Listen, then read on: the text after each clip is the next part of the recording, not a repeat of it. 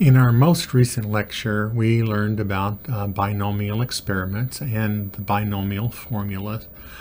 As you have seen, the binomial formula is somewhat of a headache to actually compute. It has a lot of moving parts in it. And so I thought that this would be a good opportunity to see how you could use your Jupyter notebook to calculate the probability of success in binomial trials, and to do some other things as well. We're going to start out by importing pandas. Okay, we're also going to import some other packages, and so the second line I'm going to import a binomial package, but from I'm going to do it a different way. The binomial is a part of something called the scipy.stats package. And so the syntax to import it is from scipy.stats import binom. Okay, as you may guess, that stands for binomial. And then because I want to use this later in the spreadsheet, I'm going to say we're going to be working with number of trials equal to 15 with a probability of success equal to 0.7. Okay, those so that when we get to the various places in our sheet, it'll be written what that all stands for. So here I shift, and it's all done. Okay, here I want to calculate on this line, I want to calculate the probability when we have 15 trials. Okay, number of trials equals 15 with a probability of success equal to 0.7. I want to compute what the probability of having exactly 2 successes in that experiment is. So the binom.pmf, and the PMF stands for probability mass function. Okay, so I shift and enter, and it does all the arithmetic for you there. So the probability of 2 successes is very, very small. I can try here for a larger number of successes, let's say 5. I shift and enter, and hey, well, that's, you know, a larger number.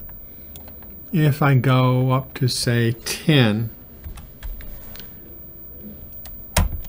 okay, so this is a larger number. So it's just a matter of finding the sweet spot for finding when we would have like a 20% probability of success. Okay, so on a point-by-point basis, the syntax is put the number of successes in the trial, the number of trials, and then the probability of success, and that will give you your number without all of the number crunching by hand we had before. Okay, now ultimately, you know, my point on this, I'm going to show us a graph of how our binomial distribution looks, how our probabilities are distributed along with the number of successes. But in order to do that, I'm going to teach you a couple of other things. And one of these is I'm going to introduce you to dictionaries. Now, dictionaries is a data structure that we have in pandas and Python and other languages. I'm going to set this up now by giving you like one of the simplest dictionaries we could possibly have. I'm going to call it successes, and successes is only going to really have one item in it, and I'm going to call it successes 2 for reasons that will be clear. And in it, you know, so successes is the handle on this item, or the key, I guess, to use the nomenclature that's used. the key on this item. The value of this item is going to be a list, okay? And in this list, I'm going to have the numbers starting at 0, 1, 2, 3, and going up to number of trials.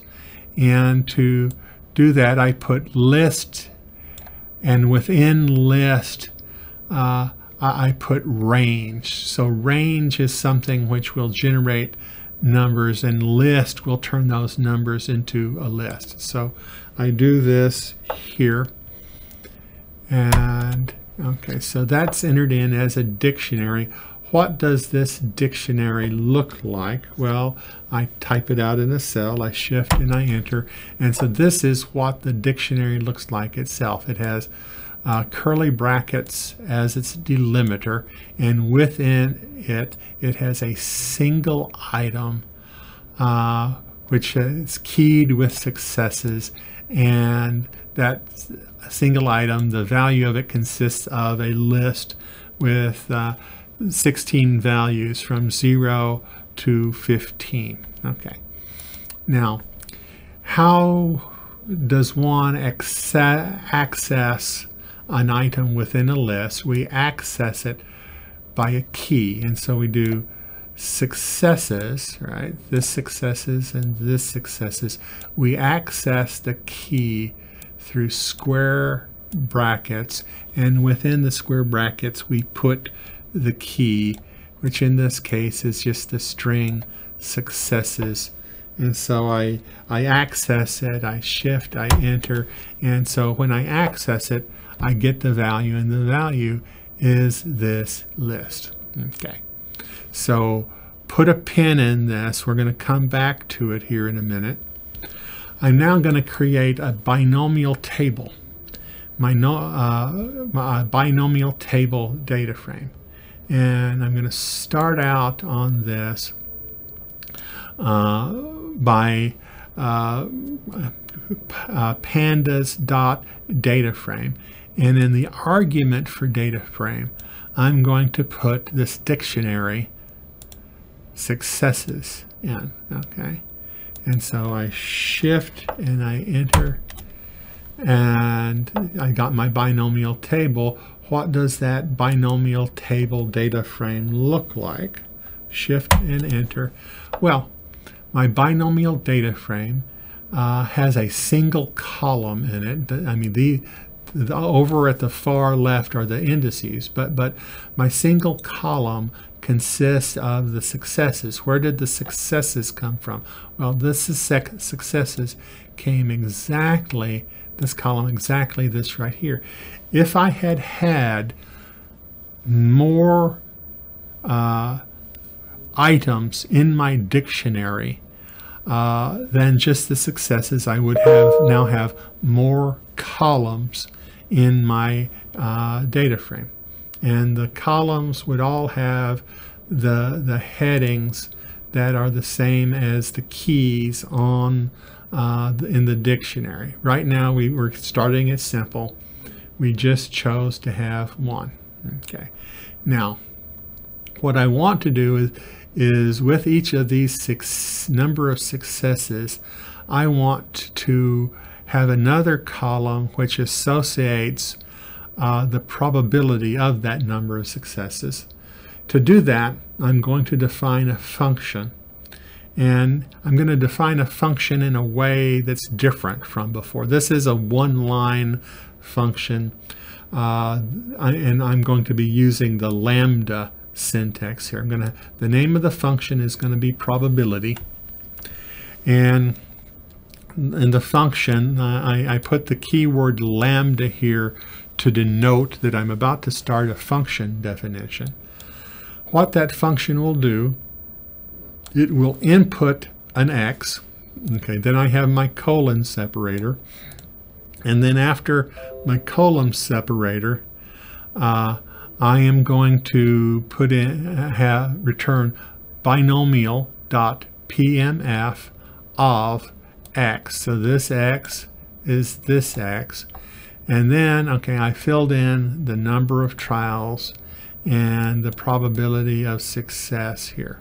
Okay, So that's my probability function. Let me now define that. Shift and enter. And so my probability function is defined. Okay, now I'm going to have a new column in my probability table data frame. Okay, I'm going to call that prob. Okay, and that is going to be equal to, I'm going to take my binomial table successes and I'm going to apply this prob function to it. Shift and enter. And it applies that function, the prob function, row by row. Okay, now let's see what my table looks like. Okay, so I now have two columns in this binomial table data frame. I still have the successes, but I have a new column which has the probability associated with each of the number of successes. Here for 0 successes, oh, it's 1.43 yada yada yada times 10 to the negative 8, right? So this E means it's exponential notation, so times 10 to the negative 8. And so remember, I calculated the probability of 2. I calculated, I believe, the probability of 10. So the probability of 10, yes, that's this guy right here. It's all in exponential notation. I could clean that up and put it in a different format if I wanted to take the trouble right now. But right now, I do not want to take the trouble. What I want to do is to plot this in a graph, okay, because that's going to be very revealing for us. So I take my binomial table dot prob, and in my graph I'm going to do dot plot dot bar. Now this is a bar graph, and it's going to look very similar to the histograms we had before, but this gives us more freedom because we can choose our x-axis and our y-axis. Our x-axis is going to be the successes column. Our y-axis is going to be the probability column. And so I select the cell, I shift and I enter, and well, I didn't hit it hard enough. Shift, enter, and there we go. I've got my probability distribution. You know, this is a probability distribution. It shows us how our probability is distributed with respect to our outcomes being our number of successes. Okay, so here our number for 0 successes, the probability is so small we can't even see it on the scale. When we get up to about 5, we can begin to see the graph of it until it rises, and we have a maximum probability here where we have 11 successes. At 11 successes, we have over a 20% probability. Then it begins to fall off, and again, a small probability at 15. But notice our probability is concentrated here around the middle. Okay.